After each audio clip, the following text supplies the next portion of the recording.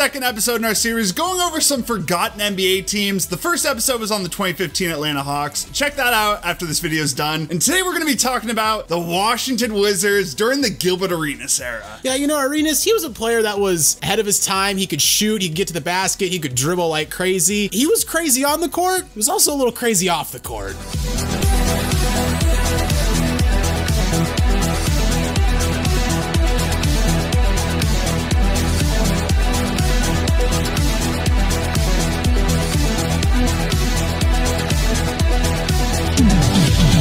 Before we start talking about the Gilbert Arenas-led Wizards, please like the video, subscribe to the channel, and hit the notification bell so you never miss out on any new videos. So let's talk about how Gilbert Arenas ended up on the Wizards, because the story just makes no sense. So it came down between the Wizards and the Clippers, two just absolutely desirable destinations. Just well run in the early 2000s, right? Yeah, the two places you want to go to. I mean, the only reason really he wanted to go there, because money.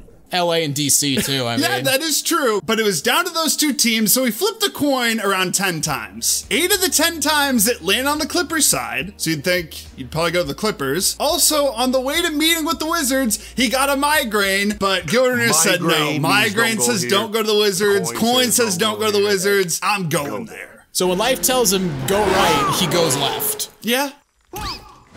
I mean, imagine being his agent through all of this. He's going back and forth between the Clippers and the Wizards, and he's like, you know what? The universe is telling me, go to the Clippers, go to the Clippers. You know what? Tell him I'm going to the Wizards. I mean, his agent at that point is just gonna be like, I better get a solid commission for this. It's like, I'm just in it for the commission at this point. Whatever you decide, that's on you. Also, the first year with the Wizards, they were just straight up trash. They're the Wizards. Yeah, they're the Wizards. It made sense. They won 25 games, and they were 13th in the East. Just trash. I mean, they had Kwame Brown. What do you expect?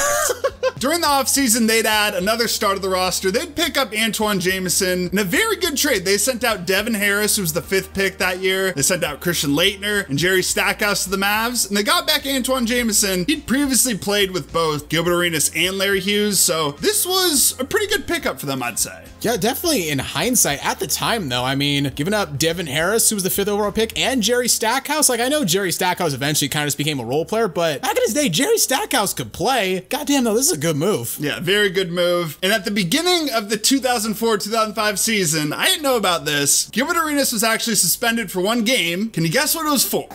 Speeding? No, it had something to do with a gun. He had an unregistered gun. Only 1 game, though. Nothing, didn't pull it out on anyone else. Like, imagine doing that as an NBA player. But a little bit of foreshadowing for the future. I don't think this will come back to bite him in any way. No, he'll learn from this, and nothing with guns will ever happen again. Hey, the Wizards, though, they improved. They went from 25 wins to 45 wins. Funny thing about the Wizards, though, is this was their best record since the 1970s. 45 wins. That is crazy. I'm sorry, that is just, like, poor Wizards fans. Arenas and Jamison were both all-stars, though, and Jamison, Arenas, and Larry Hughes, a deadly big 3. They combined for 67 points, and nowadays, maybe that doesn't sound too crazy, but back in 2005, that's honestly like 80 points today. Yeah, but 2 all-stars for a 45-win team? I mean, it's the East back in the day. What do you expect? True, fair enough. First round, though, they made the playoffs for the first time since 1997. It was against the Chicago Bulls, little 4-5 matchup. Chicago took both games 1 and 2. Wizards won game 3 and game 4 to even the series, and game 5 was just wild. First, the Bulls were down 10 points with 41 seconds left, but then Gennaro Pargo decided, you know what? I'm turning into prime Steph. Gennaro Pargo, that's a name I've not heard in a while. I didn't even know he did this, but dude hit like 3 threes. Even with the Wizards blowing the lead, Arenas said, you know what? I'm calling game, and hit a game winner to give them the win. Hey, they called him Agent Zero for a reason. He was hibachi, instant offense. Dude was clutch, too. The Wizards got another close one in Game 6, won their first playoff series in over 2 decades. I thought our 14-year drought was bad. Yeah, 2 decades just to win a playoff series, imagine that. But they did run into D-Wade and Shaq in the second round, and they just bodied them. Yeah, just gave them the work.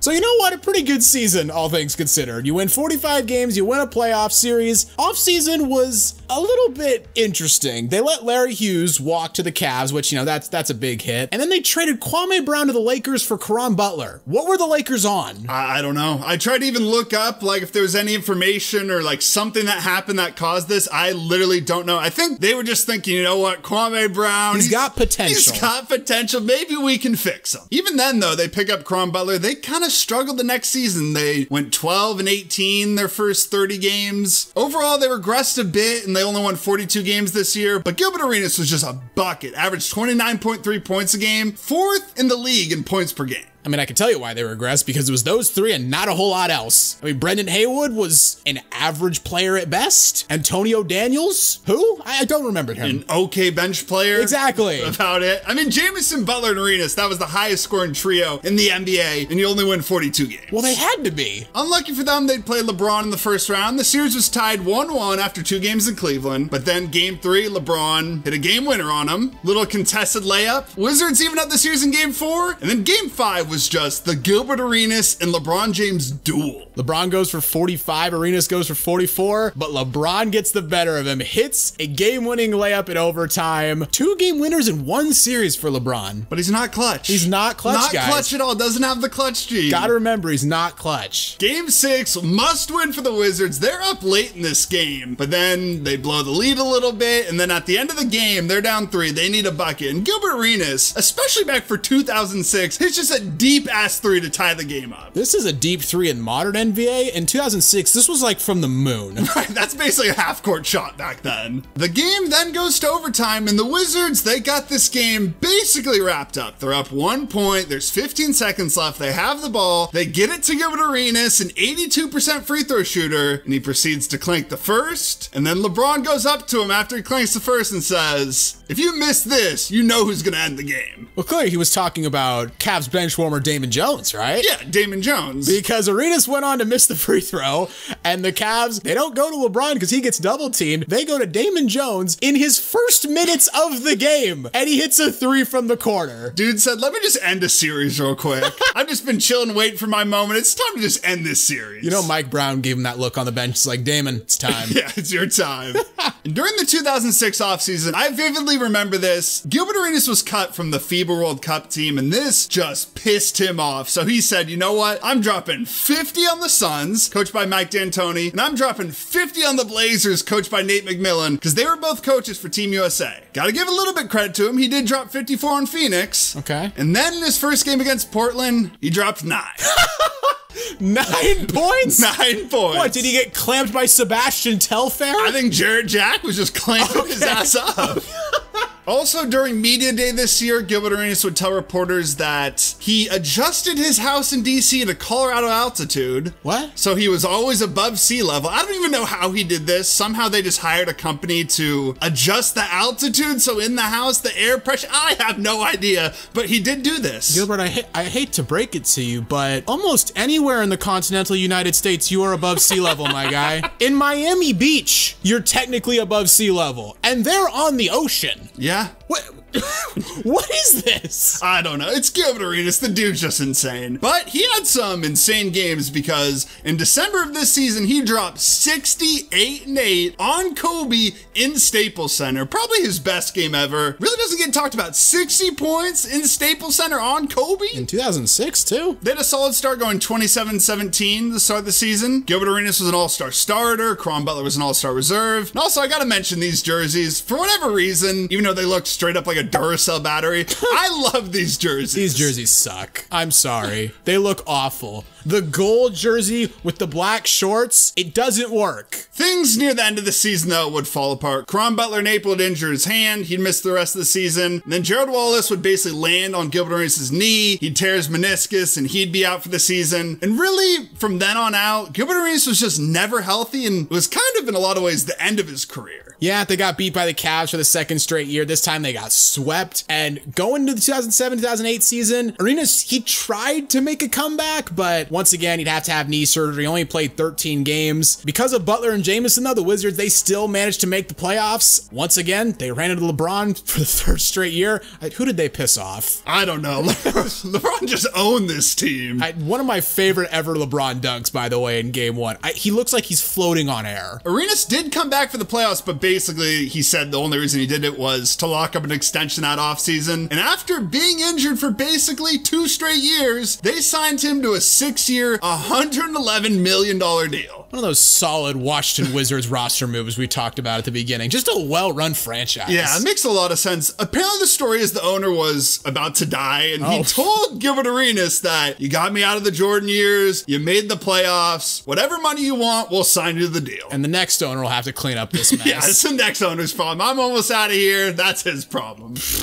That's dark and hilarious. Yeah. The next year, Arenas once again had surgery, only played 2 games, but this is the season I did meet Gilbert Arenas after a game. He didn't play, he was in a suit, but hella nice guy. He signed something for me, he chatted up for a bit, so I got love for Gilbert Arenas just because of that moment. And I did not experience that moment, so I'm just very neutral on this subject. But like we said, this was basically the end of this era with the Wizards for Gilbert Arenas. They'd missed the playoffs for the next 2 seasons, but we need to talk a little bit about some locker room stuff that happened that really ended the era for Locker room stuff is putting it lightly. Right. In December 2009, Gilbert Arenas and Javaris Crittenton allegedly, I don't know if did they actually? I think they did. They did. Drew guns on each other in the locker room due to an argument about a past gambling debt. Not how I would have settled an argument, but you know what? I mean, how much realistically could he have lost? I don't know. It definitely wasn't worth doing this. They both got suspended for the rest of the season, and Javaris Crittenton, this ended his career. He was already like a who type guy, like a no-namer. Gilbert Arenas, this didn't quite end his career, but it basically did. He got traded the next season. And the stories from this locker room are just insane. For example, Trevor Booker, who only played with Arenas for like half a season, he said players apparently once cut up someone's suit. Why? I don't know. Just cuz? Just as like a little funny prank, you know? You just got pranked. Someone took a shit in another person's shoe, as you do. Are these grown adults or children? Technically, yes. Maturity level, no. God. And finally, just to add some more just childlike fun to it, apparently on the road, they would break into other players' hotel rooms and apparently just beat the out of them, tie them up, and, you know, I don't even know, but that is insane. Who does that? This reads like that teenagers in a Friday the 13th movie would do before they get killed off by Jason. Like, oh, we're gonna go break in to cabin 4B and just beat the shit out of these guys, and then Jason just like lodges a machete through them. Like, what is going on here? I don't know, but these are grown adults on an NBA team. So what do you guys think of this Wizards team? Did they have any potential if Gilbert Arenas didn't get injured? If you enjoyed the video, please consider giving a like. And hey, while you're here, check out some of our other content as well. And don't forget to subscribe to Synthetic Sports.